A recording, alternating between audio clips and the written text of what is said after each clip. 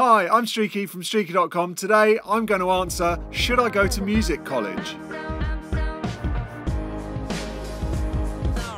I get asked this question quite a lot from people emailing me wanting to know my view on it, so I thought I'd do a video just explaining what I think. Should you go to music college, music technology college? There's a lot of them around now.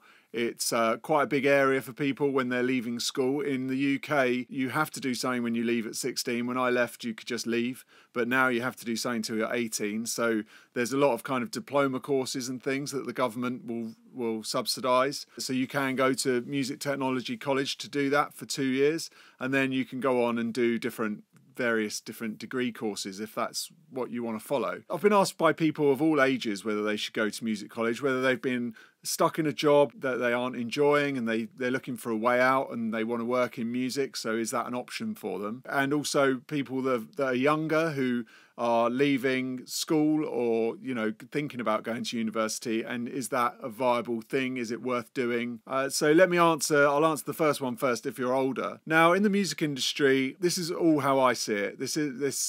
It could be different. I don't think it is. This is how I feel, is that when you're a bit older, most people that are going in to assist people like myself, mastering engineer, you need to be young, because when you get over a certain age, when you get over about 27, you start getting things happening in your life where you'll probably start getting serious with your partner, probably children. You need to start having some more money coming in. You're going to have pressures of having housing, stuff like that. So a lot of life starts getting involved where you can't take as many risks. Your choices become a little bit slimmer. And so as somebody who would then employ somebody or have somebody in as an intern or however that works out, I don't really want somebody that's too old, because there's going to be a lot of pressure coming in from outside on that person. They're not necessarily going to help me in the way that I want them to help me when they're fresh and they're new and they're coming in. I want someone who can come in, I can mold them into how, you know, works for me, and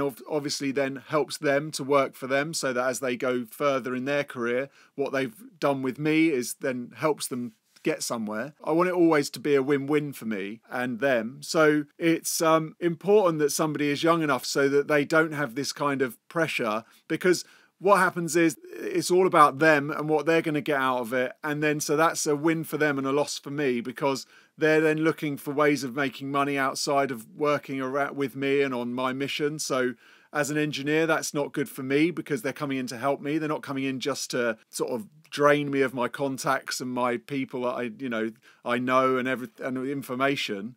That's no good for me. That doesn't help me as a business owner and as somebody who's, you know, working every day, and I need help and I need someone to do the stuff that I can't do.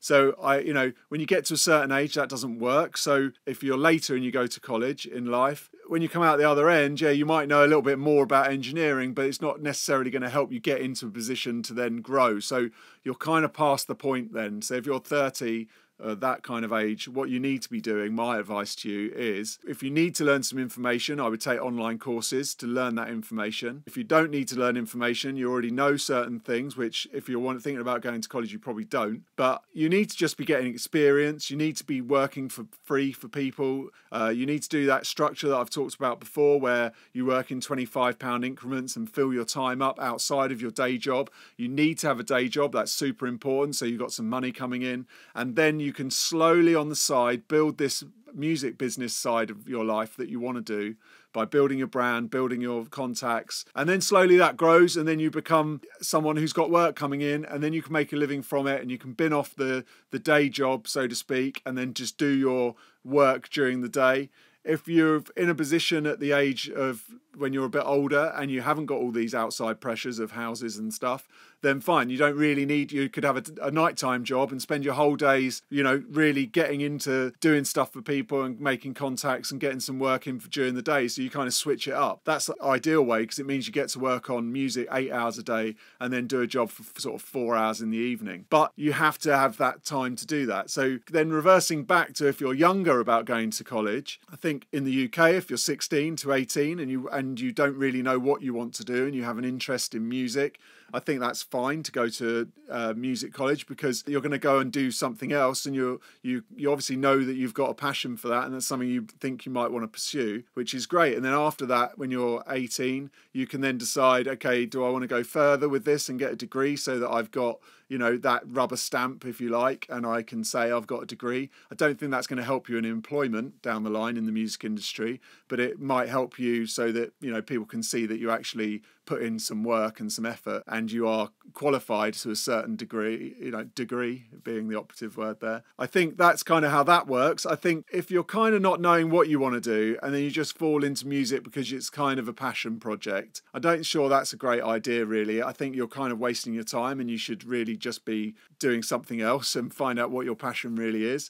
If you're looking for a job in music and you think by going to university that's going to help you get a job, that's not the case at all. I think you could get a job at a studio as an intern, or somebody, as I, you know, going back to what I'm saying about somebody older not being able to do this, you've got so much time and energy on your hands when you're younger. You can make the tea and just hang out at studios and work for somebody who you want to be like. So that's a key point here. Find somebody that you like, you want to work for them. Volunteer to help them for free because you can, because you've got time and you don't need as much money, so that you can do your stuff for free. Help them, they're going to help you grow, and then you're going to, you know, grow with them, and also, you know, they're going to help you find different things and you're going to find out what you like about that, or if you absolutely hate doing it. So you're going to at least get that knowledge and that experience. Why waste 5 years at college when you get out at the end, you go to a job, get some work experience, you think, well, this isn't for me, I hate this, when you've spent loads of time doing it, and then you feel obliged to do it because you've spent that time, where really at that point you're better off just,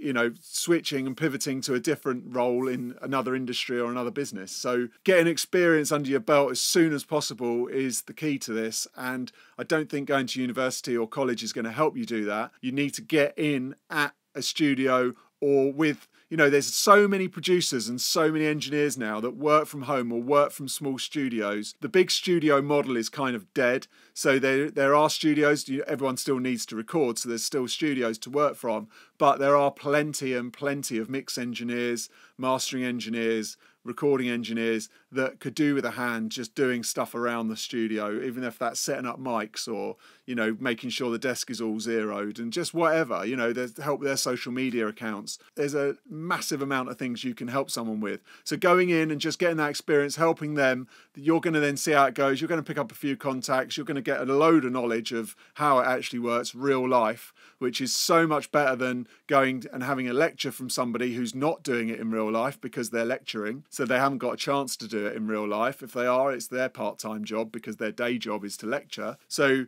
they've got a certain amount of knowledge, obviously. The best knowledge you're going to get is going straight into the field of battle and seeing how it is out there and seeing how it works and knowing, all right, how does that person get work through the door? How do they deliver that work? How do they get their clients? How do they network? All these things you're going to need to know when you leave college, because you're not going to get taught that at college. They're just going to teach you the technical details and the things like that. They're not going to tell you how it is when you get out in the real world and you're battling against people. And you can only do so much training before you get into a fight. So that's kind of, as they say, as Mike Tyson says, everyone's got a plan until you get punched in the face. So that's kind of where we're at. You need to get in the battle as soon as possible. So I hope this has kind of helped in a way. If you're thinking about going to college, then weigh it up really and see which is best. I think even if you are at college, you should be trying to intern for somebody or help somebody out for free, because you're going to then get all that experience that I'm talking about. So ask people, just DM them,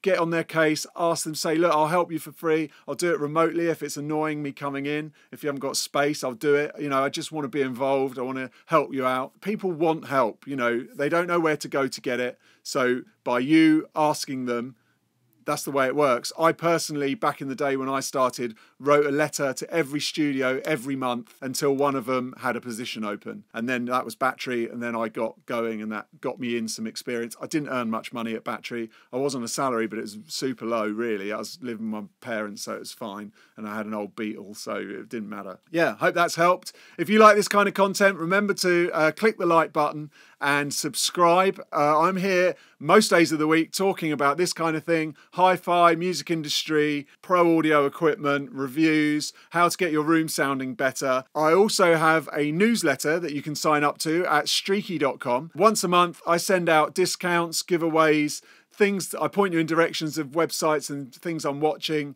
and stuff that I can't really do on YouTube. So go there. It's called the Audio Anoraks newsletter. It's only once a month. I won't spam you for the rest of the month, promise. Yeah, you'll just get a load of info from me every month for free. So I hope you go to streaky.com and sign up. Until next time, thanks for watching. Goodbye.